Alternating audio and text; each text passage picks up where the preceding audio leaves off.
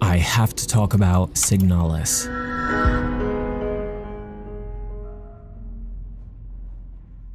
I can't stop thinking about it. One might say I'm besessen, that's German for obsessed or possessed. I completed it in one 24-hour sitting, much like I would have tackled a game as a child or a young adult.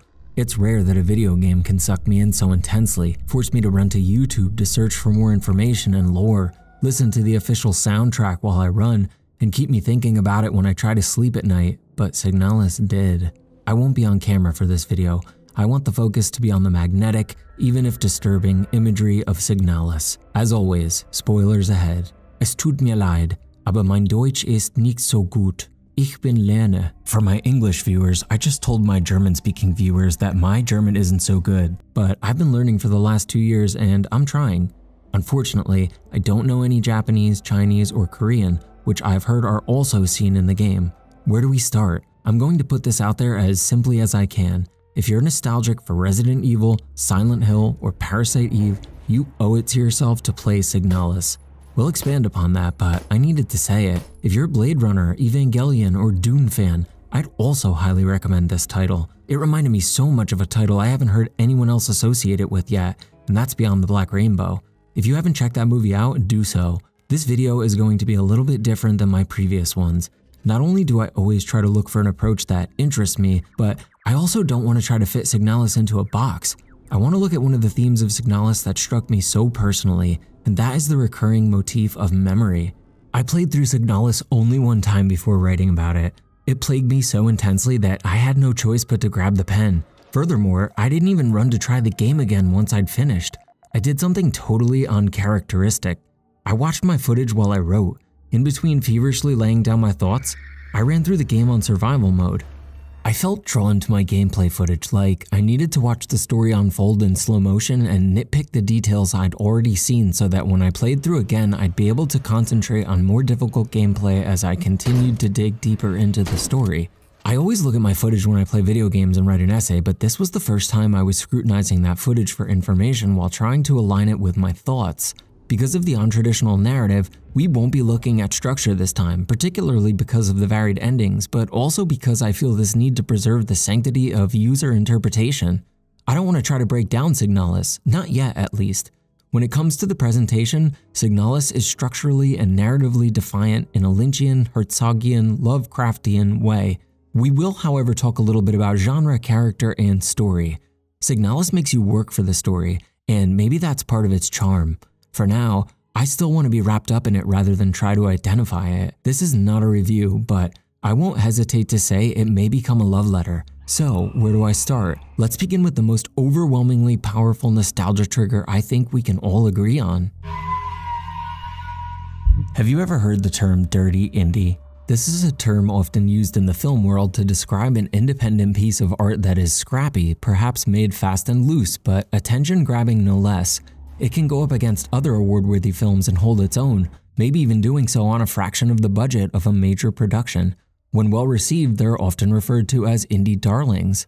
Signalis is that and more, so much more. It's the dirty indie of survival horror, and I don't mean dirty in a bad way, though its tone and subject material certainly might suggest otherwise, but dirty in a good way. This game is an unbelievable effort by a small group. The title was created and developed by Rose Engine, a two-person team consisting of Barbara Whitman and Yuri Stern. Additional talent was brought on to help with score, quality control, and finalization. To think that such a small group of people executed such a fleshed-out and polished idea is astonishing. Is Signalis true survival horror? You bet it is, but it also involves the aesthetics and elements of dystopian science fiction and psychological horror to a large degree. I won't elaborate on the anime elements because I'm just not as well versed in them, but they're certainly present. It's no secret this game is influenced by books like The King in Yellow and the Tales of H.P. Lovecraft, and I wouldn't dare go into all the nuances for fear of my thoughts going as rampant as those of the characters in the story. Signalis is incredibly genre-focused. Seemingly all of its elements are tied into this identity. Controls, items, tone, atmosphere, resource management.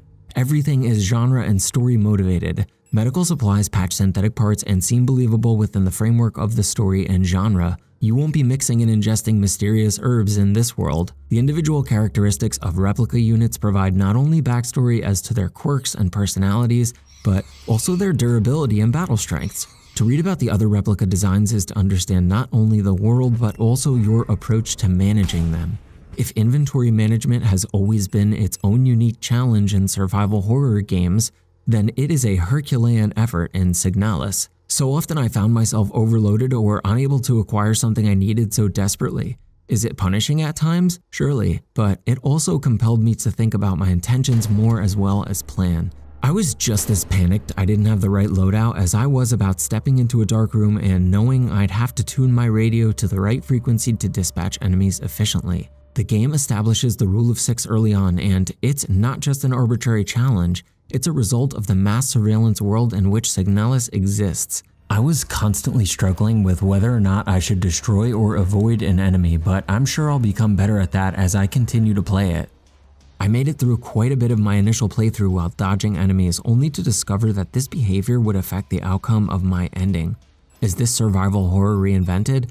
Maybe refined. Signalis didn't scare me, but it did make me feel the dread and tension I so associate with Silent Hill. That discomfort that makes me uneasy about moving forward or entering an area that's just a little too dark to feel safe. I felt anxiety about progressing with the wrong equipment and suffering the consequences. Signalis teaches you this might be a bad idea, but gameplay and visual tone can only take players so far, and the incredible score is there to complement everything that is great about Signalis. One thing that really intrigued me was how the game breaks the third-person view every so often, which allows the player a first-person perspective in story-focused moments that coerce the player to pay attention. If you like story as much as I do, you'll want to pay attention. The narrative presented is one of great depth. I'll spare you a deep dive into the world of Signalis because if you're here, you probably already have an idea of what's happened or are still considering playing it and want some degree of surprise. That being said, let's do a quick refresher so we can take a look at the story in broad terms.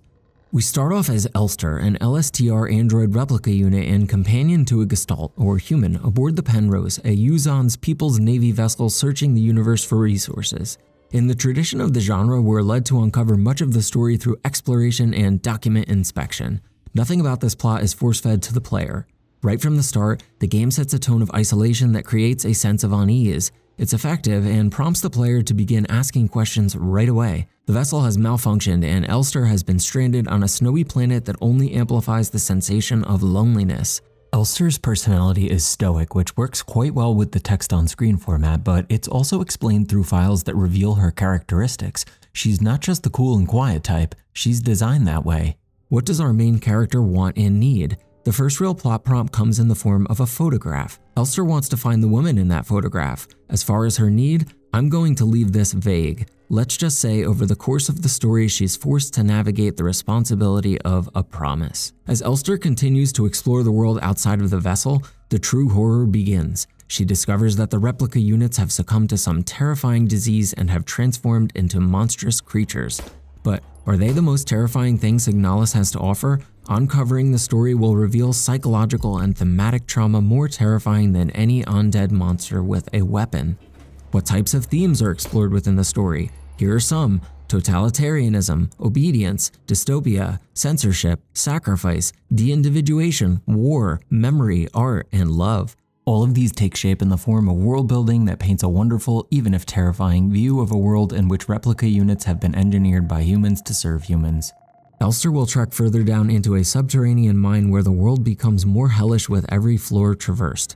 Through her exploration, she'll uncover information through NPCs and documents. There is a lot of reading in Signalis, seemingly more than any Resident Evil title. Signalis is asking you to discover its story through notes, documents, and literature, and what may be a plot element or character information in a text can also lead to clues to progress the story or solve a puzzle. Does reading ever overstay its welcome? Maybe, but who's to say? What grabbed me so forcefully during my playthrough were the somber and fatalistic character dynamics. There's a story beat in which Elster and Ariane share a dance, a fleeting moment of the past where they were happy and things were simple, and it hit me so hard in the gut I'd forgotten a video game could rock me that hard since you know who died in you know what Final Fantasy title. Many times during my initial playthrough, I kept wondering whether or not I was dreaming as deeply as the characters seemed to be. This was only further enforced when I arrived at that oh-so-notorious post-credit title in which the narrative forced me to question everything I'd seen up until that point, and then basically threw the true third act at me. I'm sure many gamers might have missed it, but I spotted that missing red glare in the eye on the title screen as soon as I saw it. I was immediately wondering whether Elster had regained or remembered her humanity. Had she broken free of her persona now that the red spot in her eye so associated with surveillance had vanished? Had she regained her independence? And would she truly see through her goal even though every character at every opportunity warns her not to continue? Have you ever heard the phrase, "Don't ask questions because you may not like the answers you find"? I won't go through all of the endings. Even though I announce spoilers, I'd rather leave that experience up to you if you're watching this and still on the fence about playing Signalis. It's magic, and I wouldn't want to ruin that. Signalis will certainly encourage continued dissection for years to come. I admire that about it. Rarely in a title are we given so much depth, so much to be unsure of as we are in Signalis. Maybe, even if Signalis is picked apart relentlessly until few details have been left to be uncovered, there will still be some morsel of information, some unknowable clue deep within Signalis' lore that players can never and will never figure out. At least, I hope so. The themes of the story provide massive insight into its identity, but as it stands right now, the strongest word I can associate with Signalis' themes is memory. Art is a common theme throughout the title, specifically in regards to the character's obsession with it. A file in the late game serves as a warning to gestalts when handling their replicas. Do not show it photographs, do not play it music, do not show it movies, suppress art. In other words, do not dare remind it of whatever is left of its own humanity. And yet, that's exactly what Signalis did to me. Playing Signalis, I felt like a kid again, but with the aptitude of an adult. It was like a fever dream of an experience, something I, nor the characters, could define or explain. All I knew, like those characters, is that during my enjoyment of the art, something was very much awakened inside of me. Signalis triggered a sense of separation anxiety in me as soon as I finished it. I had to get on with my day, but I couldn't stop thinking about it. I felt like a replica who'd seen a piece of art and had now become unstable because of it. I was distracted by it for the rest of the weekend, unable to perform the tasks I was so accustomed to doing because I was so struck by what I'd experienced. At various moments during my initial playthrough, I had to stop to reflect in the awe I felt that something so new felt like going back home to a place I'd been before. When the Moonlight Sonata played during a save room expedition, I experienced a wave of emotion not unlike I imagined some of the replicas might have felt, something that triggered a feeling so deep within me, so strong that I remembered the powerful draw of these types of stories during my youth. When the clock hit midnight, I was bewildered by how long I'd been playing without a break. Signalis even triggered something for me in my German learning. Between finishing manuscripts, keeping up with work, and trying to deliver videos to my new viewers, my German learning has taken a back seat, but Signalis rekindled much of my relationship with the language and, furthermore, tested what I'd remembered. I was thrilled I'd deciphered a lot of what Signalis presented in the German language, fleeting as it may have been. That gave me a sense of satisfaction I haven't felt in a while. My few Twitch viewers know whenever I've completed a game once or twice, I tend to replay it again in German.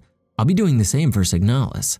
I couldn't help but feel a sense of my own dwindling youth when I read about the art labeled as distractions and how they're no longer acceptable for the characters in the story, how they've lost their unique identities to live a life of uniformity to serve their organization, and how they'd lost a part of themselves. These are not people. They're work-focused androids with faint glimmers of personality. I began to wonder if I'd lost a part of myself somewhere along the way, something Signalis was reminding me of. Just like the enemies in Signalis, things inside of me that I hadn't felt in a long time were coming back to life. During one of my attempts at a puzzle, I found myself staring at the screen for a moment, my head resting in my hands, the controller sitting idle on my desk, scrutinizing a pattern and considering my options. I experienced tension knowing I'd have to navigate a certain area I had earlier had confidence in, because this time I'd have to do it with no resources. Early on in my initial playthrough, I scrambled for a sticky notepad and a pen to jot down the pattern I needed to print on a particular keycard. That is, until I received the eidetic module. These habits felt like a return to form I very much needed, a rekindling of a neural pattern. As I write this, I wonder, when games are remade and copied, does something about them die even though they retain some of the memories of their original incarnations?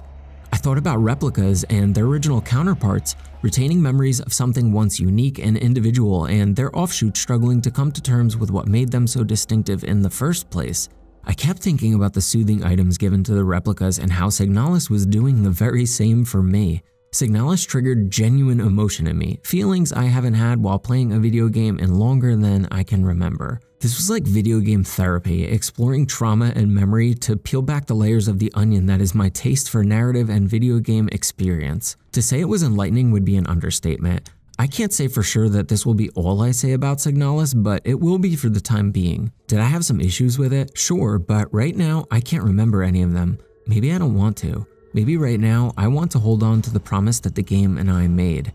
Maybe we're all on a journey, yearning to seek someone or something in a photograph like Ariane, chasing after some experience that we can't seem to find, but if we look hard enough, it's there. Playing Signalis is like remembering the old days. In a world of remakes and reimaginings, the experience I was seeking was right here in this quaint game.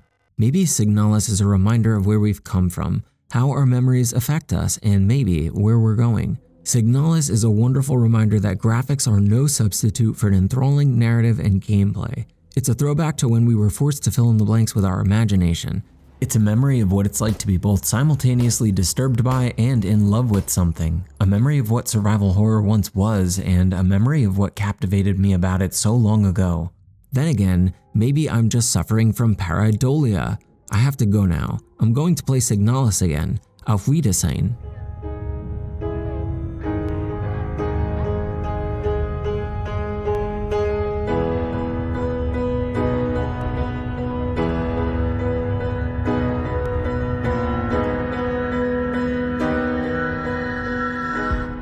If you like this video, feel free to subscribe to the channel, share it with your friends, survival horror fans, or people who just like storytelling. I hope my content was more presentable this time around. I called up my IT professional, who also happens to be my best friend, and he got my 3090 fired up and crunching footage. I'll be back with more soon. Be nice to each other in the comments. Thanks for watching.